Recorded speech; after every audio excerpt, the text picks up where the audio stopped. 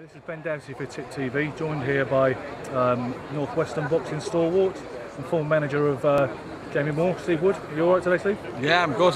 Nice trip down from Manchester. No, had a little drive in the car, but we're here now. Obviously, we're here at the Matchroom Barbecue today, and they're announcing various things, upcoming fights and stuff. But a lot of people don't spare a lot of thought for the unsung promoters, the people like yourself who've been in the game for years, who've invested in it, and sometimes it's been a bit of a labour of love and often run things at a loss. Is that true? Yeah, it is true, yeah. We do all the donkey work, and then the TV promoters set the rewards for it, but we know what we do when we start, and you know, we all dream that we'll get a TV date, but it's just hard now, so obviously I've got to do the lackey work, and then when the kids get at a certain level, the likes of Eddie and Frank Warren, who've got the TV dates, set the kids over, but lucky enough to let me carry on working with them. I manage them and they take the promotion over. Okay, when did you first get a promoter's licence? Promoter's licence 18 years ago. Okay, was it harder then or harder now, or about the same to make it work?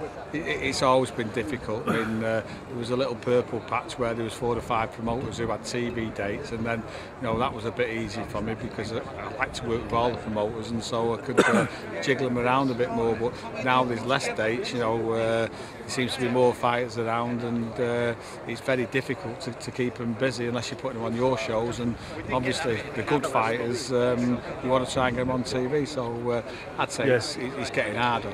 It's getting harder. One thing that a lot of people, perhaps people who are not in the business, don't seem to understand, and they say that it didn't used to be the case, is these days a lad, if he doesn't sell 100 tickets minimum, he doesn't get on the show unless he wants to go on the road, as they say in a business. Has that always been the way, or do you think that the mandatory ticket selling culture has become a lot more severe? Well, I think, with the recession over the last 4 years, and hopefully we're starting to come out of it now, is that people, certainly like myself, used to fund it through the other companies, and if the other companies are having it tight, it's difficult to justify putting sponsorship into the boxing business. And certainly in my case, I've had to tighten the strings a little bit and just say to the kids, come on, we're all in this together. I remember because I've heard some people say, there's an old pro who I talked to a fair bit on social media, his name's John Benny, and he said, I was never obliged to sell tickets, I got a wage, and fighters, it's a promoter's job to sell the tickets. The fighters, all he's supposed to do is fight. But I did read an interview with you once in Boxing News, and you said kids have got to realise it's not as simple as just turning up with their kit bags, because we are in this together. Yeah. How would you respond to people who try to make the claim that the promoter's job in its entirety is to sell the show? Get a promoter's licence out and have a go at themselves, and they soon change their mind. I've had it before, where people turn around and say, this lad shouldn't have to sell tickets. Well, what should I just do? Get the money out and lose on every single boxer? Obviously, there's some boxers who come along and sell loads of tickets, and they can carry the people who can't sell the tickets. But you've got to have a balance, And if you've not got the balance, if you've got a show with 6 kids who don't sell 6 tickets, and you've got to pay them all, you're going to lose yourself 30,000 quid. If you want to be a champion and you considering turning professional, perhaps you should consider the fact that you've actually got a fan base before you do it. But in your time in boxing, what is your favourite promotion that you've ever put on yourself? Most proudest moment? Favourite promotion. I think the one that comes to mind was at Blackpool with Brian Rose when he won the British title outright against Sam Webb, because me and Brian had to do that together, and it's difficult because we won a purse bid which was like £32,000 against the likes of Frank Warren and people like that, and we did it. Didn't make any money out of it, but everybody got paid, and Brian got to win the Lonsdale belt, and from the back of that he obviously got a deal with Eddie and Matchroom, because they come to the show, they seen that Blackpool was a place, it was bouncing, it was packed, there was a good atmosphere, and obviously Brian proved that he was a capable fighter then, and people like him who's had it, won the British title and then had to go back onto non-TV shows. It's wrong, but it doesn't seem it's how it is, and so you've just got to fight your way through it. And the likes of Brian have had to sit down and say, look, we've got to have a go on our own, mate, otherwise we're in trouble. But we did that night, and although it wasn't healthy on my pocket, it helped Brian move on, and obviously he's just fought for the world title, so it was a good reason behind doing it.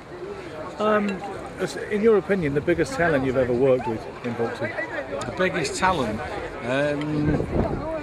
Difficult, that one. I mean, Jamie Moore, I think, was just just short of making it to world level, and was talking about it today. It's a shame that it didn't happen, but he had various injuries and a few issues with his weight, which ultimately lost him the fight with Ryan Rhodes, and that was the final eliminator for the WBC. So he was one fight away from fighting for the world title. So he stands out. So I think Jamie was probably the one for me at the moment. And your favourite all-time fighter in history, regardless of whether you have worked with him or not? It's a difficult one because there's so many I like, but if we had to pick one, I'd go Sugar Ray Leonard. I was just talking to Eddie Hearn and he said exactly the same thing. Right. I spoke to Frank Warren a few months ago and he said that, and I think, personally, I think it's very hard to back against the Sugar Man. He was an absolutely wonderful fighter. Yeah. What personal ambitions do you still have in this game, Steve? Well, I still want to get a world champion. Yeah. Unfortunately, we didn't get it with Brian the other week, but we're going back and having another go, and hopefully, Brian will get the other opportunity.